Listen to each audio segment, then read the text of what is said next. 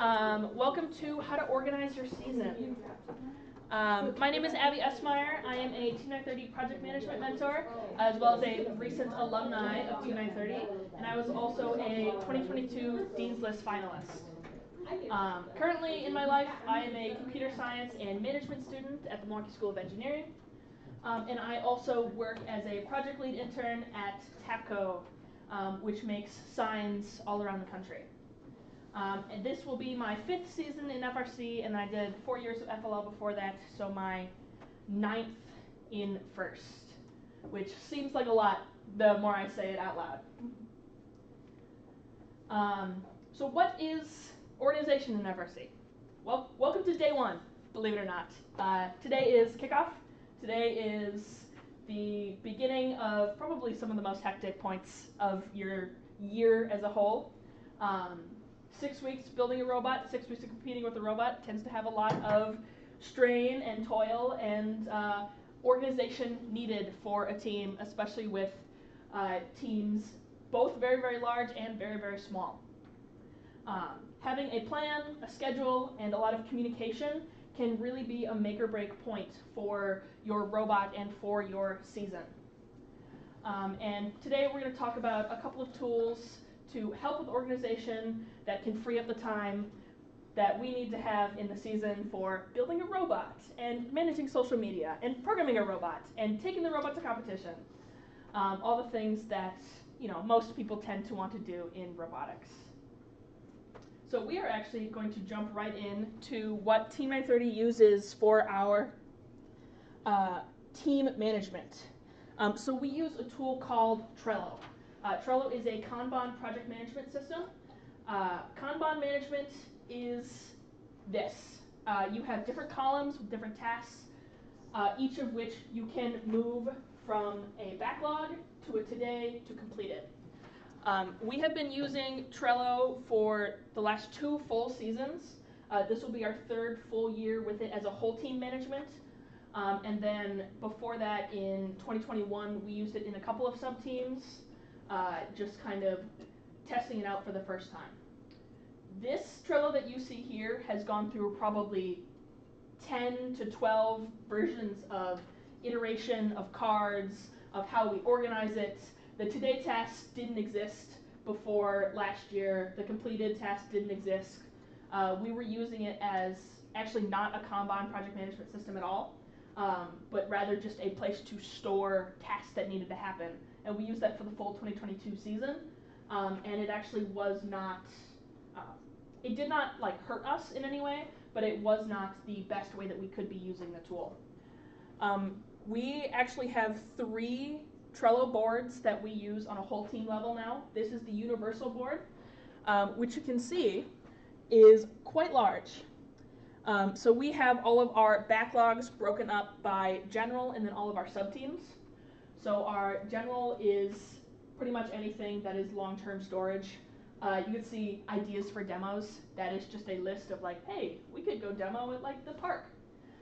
And then different fun events that we want to do as a team. But the real tasks go into the sub-team backlogs. So we have our first impact team, strategy, business, electromechanical, and programming team. They all have student leads in charge of them, as well as different sub-leads on the team. And all of these sub-leads get together before each meeting, and they go through the Trello, and they're like, all right, guys, what is the season schedule so far? Where are we at? And what tasks need to happen today? And then they look at who is coming to the meeting today and who can do these tasks. So in some of our backlogs right now is a lot of our sponsorship. It's the beginning of the season, kickoff time, we're trying to finalize some of our finances. So our business team, they have people assigned at the corner. This is our business lead. He is assigned to each of the tasks that he is going to be doing at each season, or at each meeting. So he has all of these in the backlog because they are not going to be worked at the meeting tonight or today, or because it's kickoff, not really today at all. And then if you scroll, all of these tasks could be happening today, they could be happening tomorrow, they could be happening before competition. This is any time if they're in a study hall, If students are working at home, if they're at the meeting, if they're in lead meeting, they can come into Trello and they can add in, we have to contact the demo, we have to contact our sponsors, we have to make a new belly pan, we have to refactor the code. All of these go into tasks for the backlog, literally anything throughout the season. We have tasks in here that will be happening before we pack up and leave for our first regional. And they're just things that are open to all of the team to see. The way that we used to do this, we used to just have business tasks and what was happening today, so each sub-team would have their today log, and it used to be that only the leads would really ever see this and edit it. We're getting away from that this season. We're adding in the whole team, not only for visibility, but also for assigning tasks. You can see here all of the people in their little pictures. That's Greg's picture. If any of you know Greg, you can look at him and his silly picture. All of the leads are in here, a lot of the mentors are in here, and now all of the team members will be in here within the next week. So that we can look at the today's tasks and we can say, all right, Devin, you're working on making a social media post. Kaden, you're going to be writing our swerve code. All of the things that students can come into a meeting and they can open up Trello and be like, this is what I'm working on today.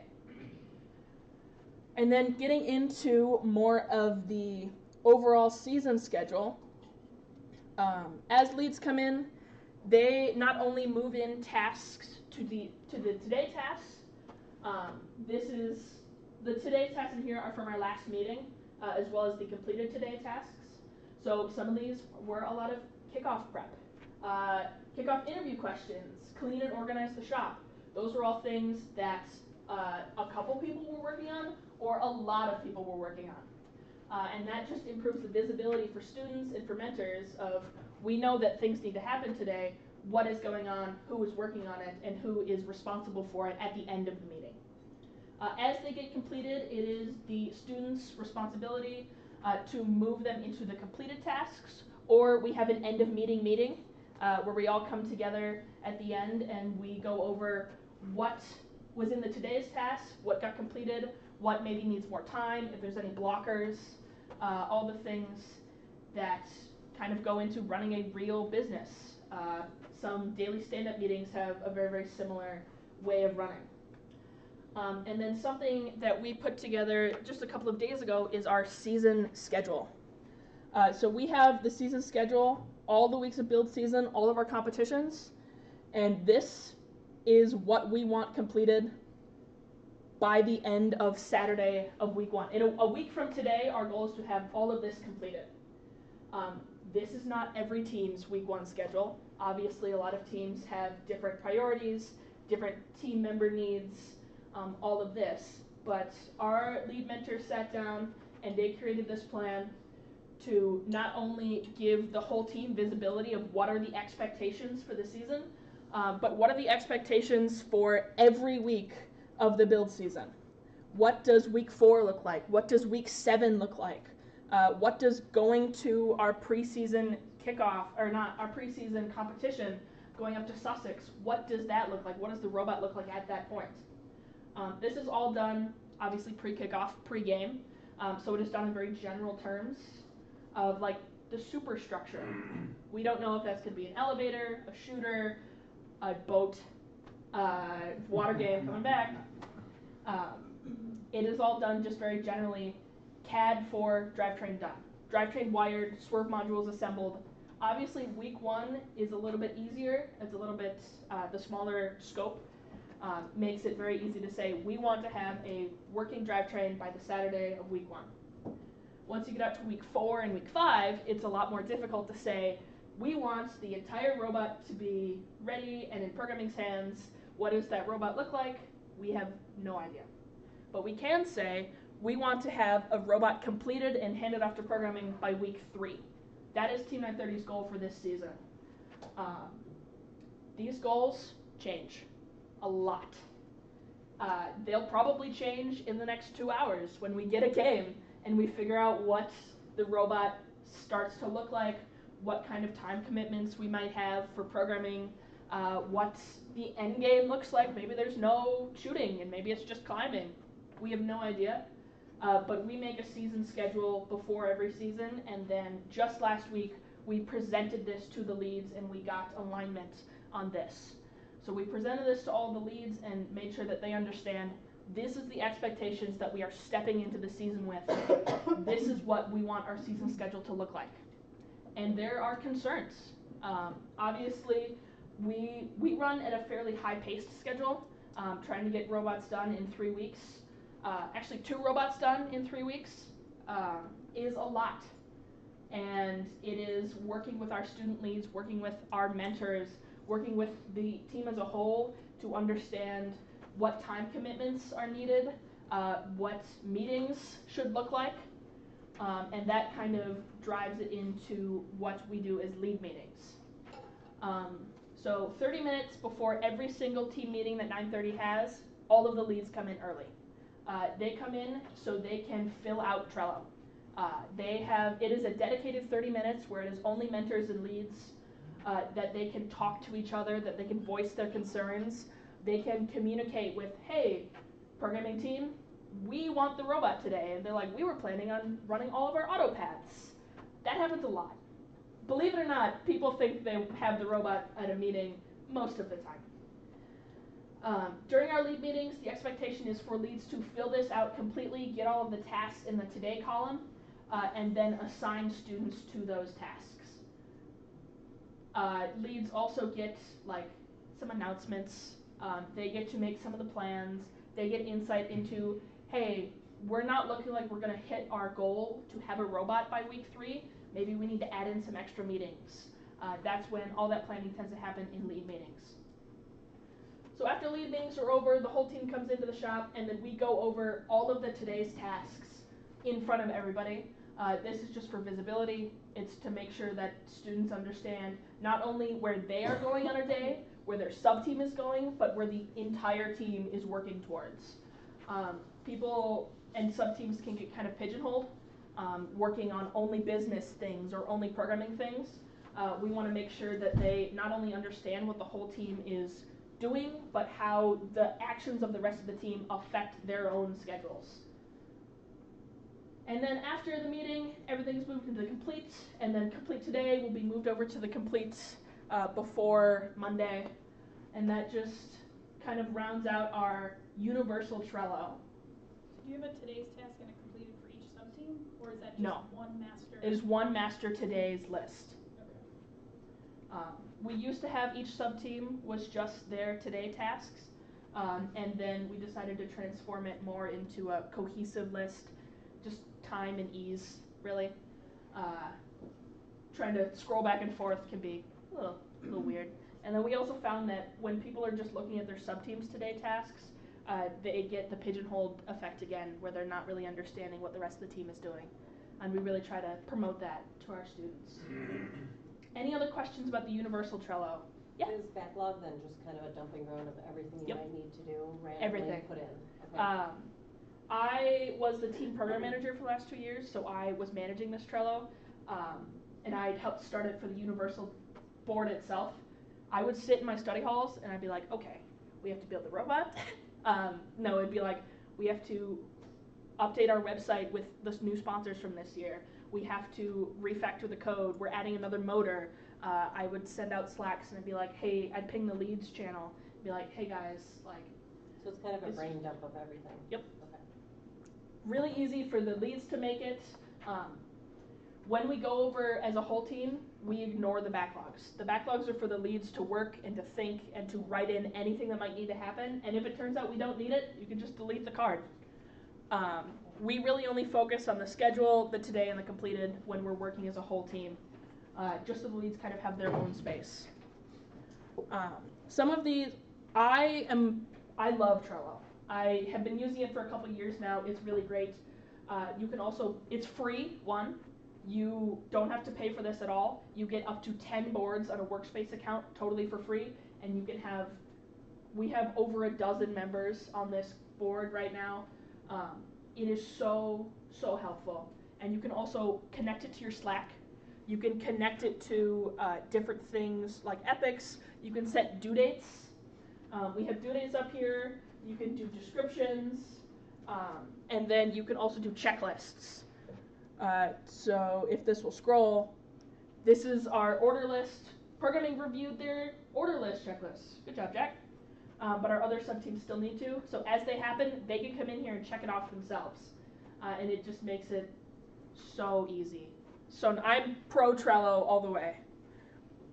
How many people on your team? How many mentors and students? 30 students, 15 mentors. We're 2-to-1 ratio. Yeah, anything else for the universal Trello before we go into our other Trellos that we use? Cool. These are some of our newer Trellos.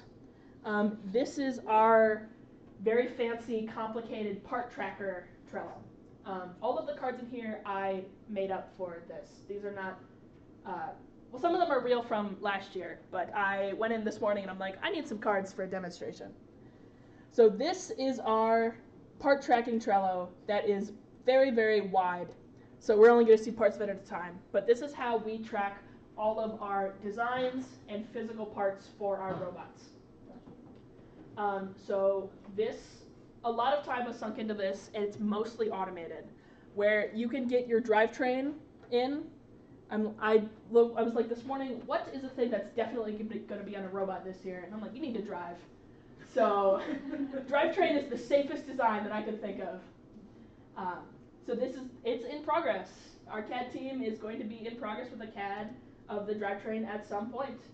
And then as things move along, obviously they will get a lot more specific, like hood for a shooter or the gearbox for an elevator.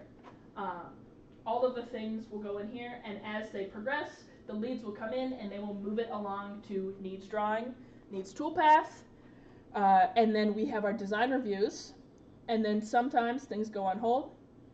These are some real parts from old robots. So this is from our 2023 competition robot.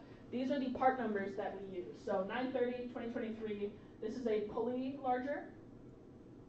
Whatever that is, we have a part number for it. And then the kind of red coloring there is actually a 3D printer. So this is a 3D printed part that needs to go, right now it's in ready for machine. So it needs to be sent to a 3D printer. We have another one, electrical panel front, which is a lasered part. So it has the part number, it has people assigned to it, it has a little note of what it is. And then if you come in here, it actually has some, nope, I don't want to do that. That is a PDF of the drawing for it, so that people can machine it right here. And this one, in our fake robot scenario, is on the machine right now. So this would be getting lasered currently. We used this part tracker last year, and then over the off season, you can see some of the abandoned parts, very sad. But the complete parts is very good. This is just how we have been tracking with our electromechanical team what parts have been made, because we had a lot of times in the recent years where we would be making multiple parts, or we would lose a part and have to remake it because our shop was kind of a mess. So this is how we can track part numbers, drawings, where they are, what they need, who is working on them, who designed them, who's machining them. All of that stuff is in our part tracker. Any questions about this? So how do you update between the different sets? They just go in You and drag. So okay. We're like, oh, it's actually not ready for machine. It needs a drawing and toolpath review. And then you let Trello think, and then it'll update. Okay. Yeah. This one is very cool. I don't understand all of the workings behind it, but this is kind of the higher level of what Trello can be when you put a lot of time and effort into it. And then finally, our order list. This is new for this season. This is how we track all of the things that we need to buy. Kind of simple, same idea. What is the backlog of things that we don't need right now? What is ready to be reviewed? Ready to order? What is ordered? Same thing. We buy a lot of stuff and then it gets shipped and we just don't open the boxes sometimes, or we lose it in the shop. So we have reordered probably dozens of bolts and bearings and metal over the years.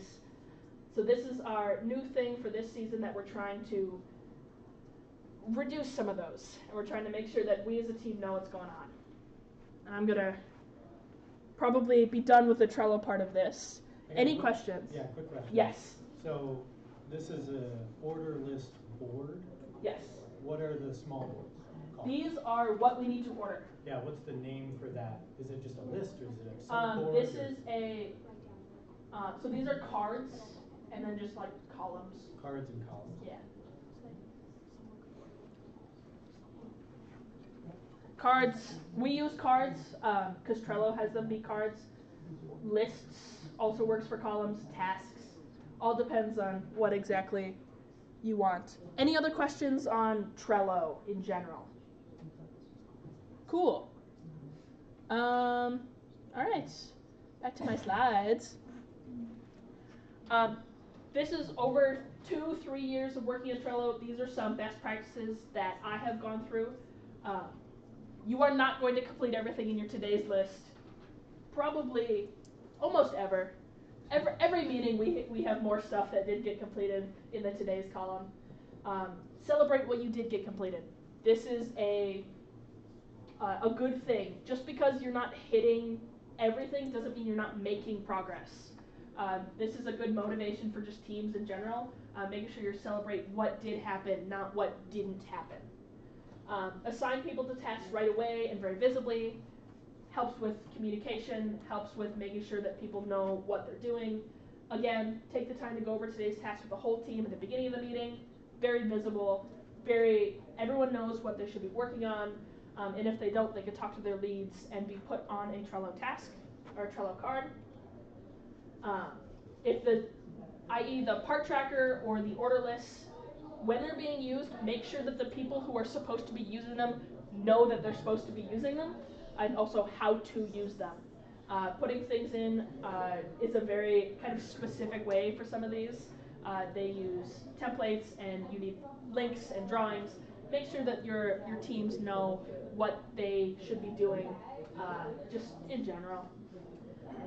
And then for us, we have our leads create tasks. So make sure that your leads, if it is your leadership team that will be making them, make sure that they know when they're supposed to add them and when they're supposed to be updated by. For us, they can come into lead meeting and update all of their cards then. If your teams don't have any sort of lead meeting structure, make sure that if you want the cards created before the meeting, they just understand that. This is more of just a Trello, set Trello expectations. Listen, people need to communicate, and a lot of people need a lot of communication. So we use Slack for all of our team communication. I really like it. I think it's good. We have Slack channels for everything. We have just leads, just mentors, announcements, signups. All of our sub-teams have their own Slack. Some of our sub-teams have multiple Slacks. Our electromechanical team is electromechanical, design, electrical. It's tons of stuff. Tons of Slacks. We like them. Simply finding old conversations becomes a lot easier if you kind of know in general what you're looking for. Slack is also free. We don't pay for our Slack. We like it a lot. Lead meetings we talked about a little bit, so I'm not going to go more into depth with that. But again, super good way to not only be very visible, but to give your leads time while they're all together in person to plan, to update Trello, to just talk to each other, understand what the season or the week or the day is going to look like. This is something we do as a team. We set goals for the season. So at the end of the season, we want to win X banners. We want to go to champs. We want to win an award. All of that stuff. We want to build a robot. Some of them are simple. Some of them are not. We do a goal-setting retreat. We did it in the preseason in October, where we went to one of our sponsors' offices, and we had all of the leads come in and set goals for 1, 3, and 5 years out. That's the first time we did 3 and 5 year, just as a what does the next generation of Team N30 look like? What can we do now in this season to advance towards those goals? And then we also set 1-year sub-team goals. So what is the programming team? What does the electromechanical team? What does the business team want to look like at the end of the season? What do we want to have accomplished? My final thoughts as turn on carrot browsing, no thanks. No one organizational method will work for all teams. This is just kind of a deeper dive into what we on Team 930 do. Talk to your teams if you're interested in doing something like this. Reflect on what your team needs are, what your bandwidth is. If you have students, if you have leads, if you have mentors that cannot do something like our Trellos, don't try to fit it just because that's what we do. Everyone is unique. Everything is going to be different from team to team. There are dozens, if not hundreds of tools out there for team management, for team organization. We just use Trello because we have been using it for a couple years and we have kind of shaped it to be what we want. I know there's Monday.com and all of the dozens of project management tools out there, many of them for free that teams can use, and they're all a little bit different. Use whatever fits best, see what works or what doesn't. If you come in and you're like, that sucked, don't use it. You get to pick where you're going. You need to find a way that's going to work with your team. If your leads don't want to fill out Trello, it's going to be a fight every day to get the team where they're going. They need to have a tie-in, they need to have a buy-in, and they need to want to do organization. They need to want to improve the team. And then just as the schedule, don't make a full season schedule. You don't need that for today. It is going to change. It is going to change so much. We made a full season schedule last year. It was completely different from pre-kickoff to our first regional. It's going to be something that is good to have in the very beginning for your first week or two, but once you're there, you can make a week schedule at a time. You can make a day plan at a time, and that will be better than nothing at all. And finally, not meeting a goal does not mean you aren't progressing towards them. There's a lot of times in the season where you won't get the robot done in time. You won't be able to, maybe you miss a preseason event. We've missed scrimmages before because the robot wasn't done. That doesn't mean that we weren't working towards a completed robot. Yes, it sucks. Yes, it's very hard. But it does not mean that you as a team are not improving and working. All right. Any questions? Thank you, Abby. Thank you guys.